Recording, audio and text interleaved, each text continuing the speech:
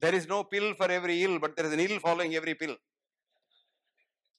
Every painkiller, from an ordinary paracetamol to Vioxx has got so much of side effects that one can get a heart attack in the next 5 years.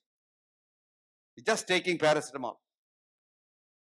I was told I have to check on this fact. The Parsis keep their dead bodies on the top. The vultures. And a lot of vultures recently have died in Bombay, I believe. Dissected vultures showed a lot of paracetamol inside their bodies. Because old people, take a lot of painkillers and then their body is full of paracetamol there, they're taken up. In a small country like England, 2,500 people died last year of paracetamol poisoning. Not large doses. Even one pill of paracetamol is enough. It is not dose related. And damages the kidney and damages the liver directly. One of the common causes of kidney dialysis, transplants, is NSAID-induced kidney disease. It's called painkiller nephropathy. I'm just talking of one. So every pill has an ill, but quantum healing has nothing because you're not putting in anything. Your own body corrects itself. If you want as a layman to know what it is, there's a nice book, read it. It's called Quantum Doctor. Quantum Doctor. If you want to quickly know what it is, you go to the internet and put my name and say quantum healing, you get an article, you can read it. But this is a nice book written by a professor of quantum physics in the University of Eugene in Oregon. He's an Indian, a big quantum physicist, Amit Goswami. His name is Amit, A-M-I-T, Goswami. It's a beautiful book, a small book, a readable book, understandable book, and you will know how to cure yourself of many ills. Only thing is you need patience. Ayurveda knew this thousands of years ago. Though beautifully said, diseases start in the mind and end in the mind. And where is the mind? Never mind. It's everywhere. It's everywhere. In every cell of your body, the mind is there.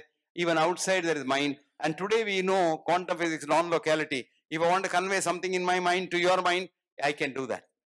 Experiments show that.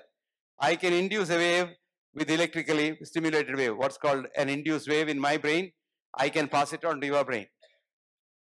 That is how the mystics pass on their ideas to others. That's how in the olden days the great teachers passed on their ideas to their students. And this is possible because it is non-locality. Everything happens at every. You intensely want to talk to somebody, your relative maybe in Boston. You intensely, really intend to talk something and you can't get it. You will be surprised. Within 24 hours, either that man or woman will contact you or you will get a phone call or some sort of a thing. It's called telepathy, which today science says transmutation, telemutation. You can convey an idea from one place to another place without any conventional methods of communication and without loss of time. That's the most beautiful thing. It immediately happens.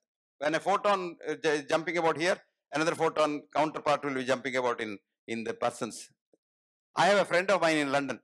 That man so beautifully times he talks to me twice a day, wherever I am, and that he has to talk every day twice. And he times it in such a way. Today, for example, I just came from Bangalore and I got in the airport, came to my hotel, checked into my room, he rings me up.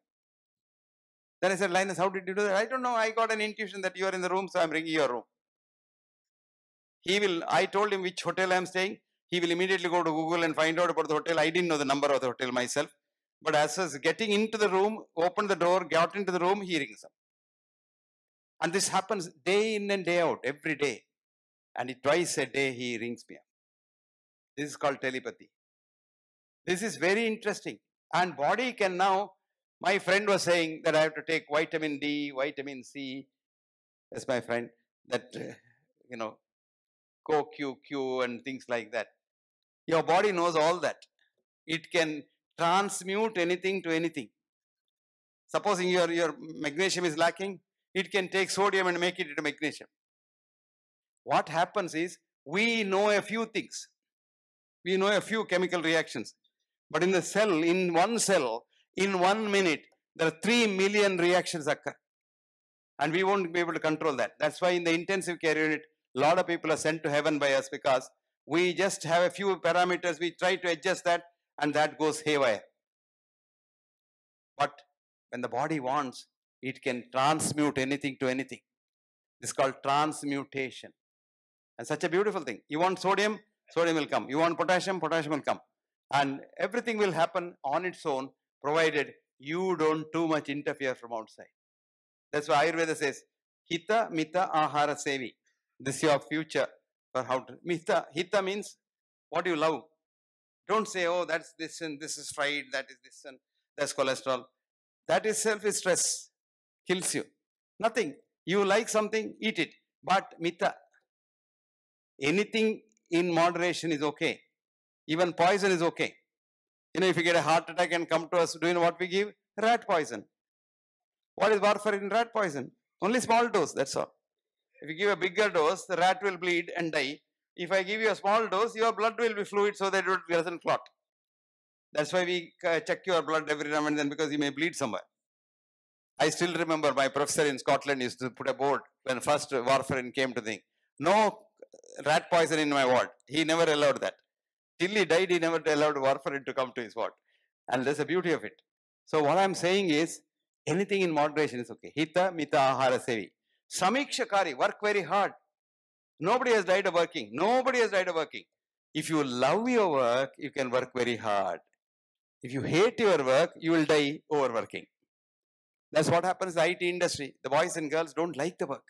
The same repetition, same thing, that's no innovation, no creativity, nothing. America has given something, you just go on producing it day in and day out, and then there's no 9 to 5 job. You are given a project that is about 3, a whole day, night sometimes. And the parents think, it's very nice because they're given a hotel. They're given a hotel because they can't go home at 12 o'clock, 1 o'clock in the night. So this is kind of a job. When you hate your job, you kill yourself. When you love your job, work very hard. Nothing happens. Nothing happens. Actually, you improve. Then what to say? Samikshakari, work very hard. Data, be a giver. When you give something to somebody, you are very happy. When you receive something from somebody, you think, why didn't they give a better one? What is this?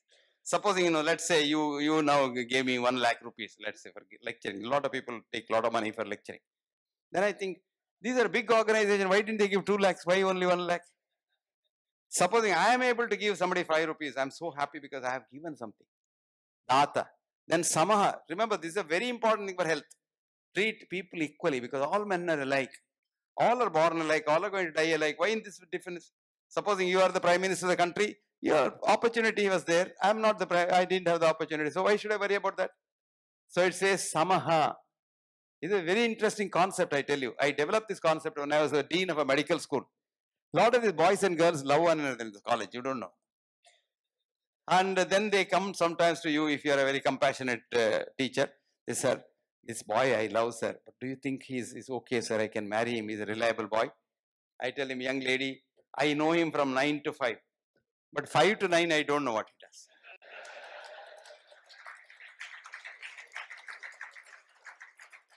Don't rely on my judgment. In the evening, you take him for a cup of tea in a big restaurant in the town.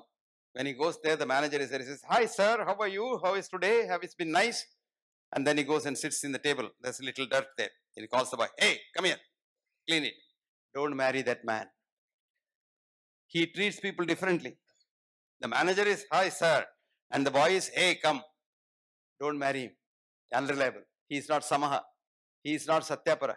Because you know what happens? See, you must simply know that we all came here together, nothing. Our ingress into this world, said D.H. Lawrence, was naked and bare, nothing. You didn't have an underwear. Our progress in this world is trouble, but care. Our egress from this world will be nobody knows where. If you do well here, you will do well there. So you don't have to worry. All that you do is do something here for others. Touch another life.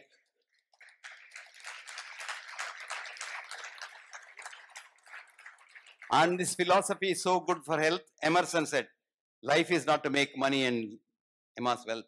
Life is to live honestly, authentically. And life is to touch another life, to show to the world that you have not only lived well, but you have let others live well too. I have a formula. Each one, at least reach one. At least one life. If you have made one life happy, you will be happy. A lot of people come to ask me, sir, I am not happy. What do I do? I tell them very easy. Happiness is like a mirror. You hit it, it comes back. Make someone happy, you will be happy automatically. If happiness is what you give away, happiness is what comes back each day.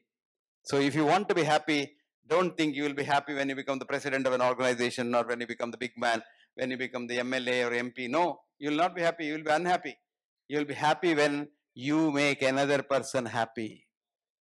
This is the principle of the environment.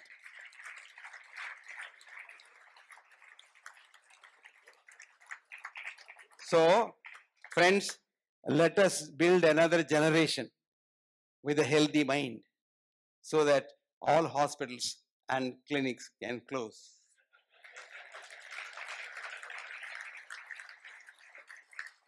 But don't we need doctors? We do need doctors.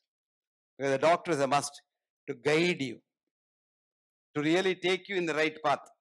And because you can't know all of medicine, a doctor is supposed to know, and he's supposed to help you.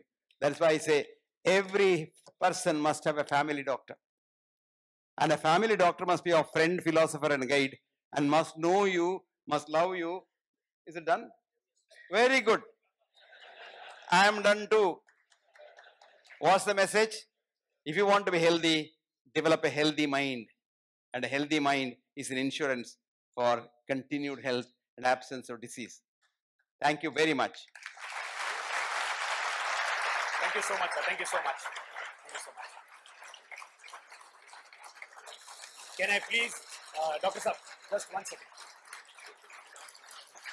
Dr. Saab, we would like to felicitate you, please. Can I please invite Vishay on stage to felicitate Dr.